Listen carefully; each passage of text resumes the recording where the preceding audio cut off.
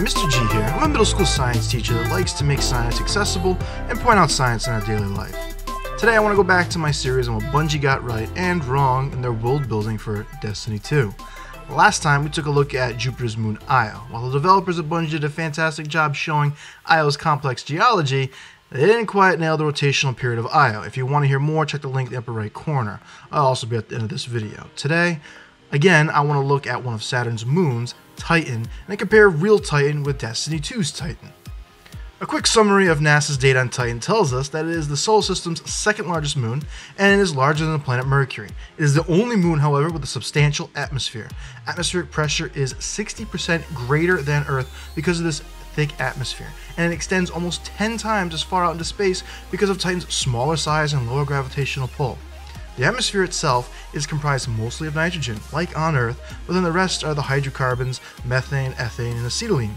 Being so far away from the Sun in Saturn's orbit, the cooler temperatures are close to the boiling or condensation point of methane, which is around negative 160 degrees Celsius or negative 250 degrees Fahrenheit. This allows methane to transition between gas and liquid on the surface of Titan like water does on Earth. So Titan has a methane cycle, complete with methane clouds, methane rain, and methane lakes and seas. But because of the lower gravity compared to Earth, this methane rain is made up of bigger drops and falls about 70% slower. A subsurface water ocean may also exist below Titan's crust, like many of the outer solar system moons, due to tidal friction of Saturn on Titan's core. So life as we know it could possibly exist there. But even cooler, life as we don't know it could also exist there. Microbes that utilize methane and other hydrocarbons as solvents in their chemistry could exist and be structurally different from the simple life we know now. So Bungie has limits in what they can make and show in Destiny 2. The game currently eats 100 gigs on my hard drive. This has resulted in Bungie announcing some locations that need to be stored in a digital vault to make room for other places.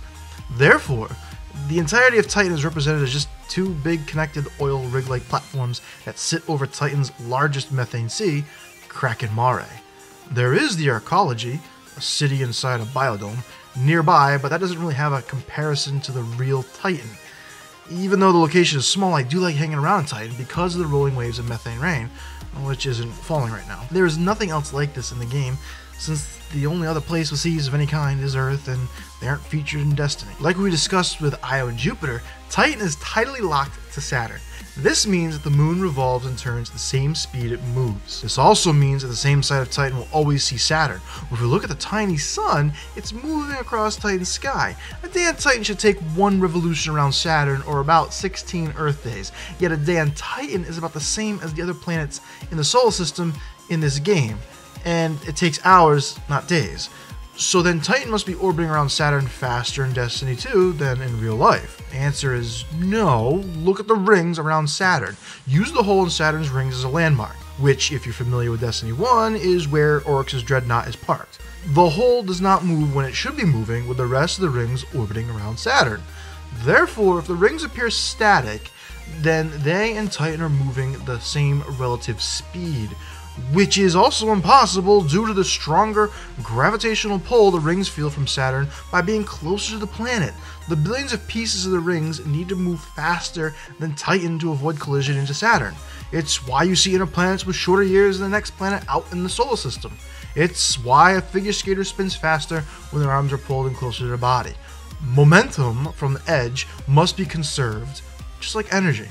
So with breaking angular momentum in Saturn's system and making the rings the same slow revolution speed as Titan, let's add in Saturn moving impossibly fast on the Sun in order to give an appearance of night and day. Clearly, Bungie developers wanted to highlight the hole in the rings as a callback to Destiny 1 and kept everything looking static and therefore the same relative speed. But when you throw a day-night cycle into an environment that doesn't exist, like in nature, then you're showing that you accept some scientific principles and not others. I can't even give this a sci-fi out like with Io and the Traveler trying to terraform it for habitability. All of the objects' motion in the Saturn system, especially the rings and Titan, revolving at the same speed, violates conservation of momentum at some point and has no benefit for establishing life. And with all these previous explosions I made in the moon, highly combustible methane should have turned Titan into a little fireball if it was terraformed with oxygen, just saying. In the end, like Io, the surface of Titan was recreated in Destiny 2 with excellent detail to the underlying science. But when you look up into the sky of both moons, the motion of other objects in the solar system reveal mistakes for, I'm assuming, stylistic choice. They are making a video game for entertainment after all. If you enjoyed this look at Titan and Destiny 2, a like's appreciated, but never needed. I'll take a look at Mercury and then Mars before they're vaulted in November.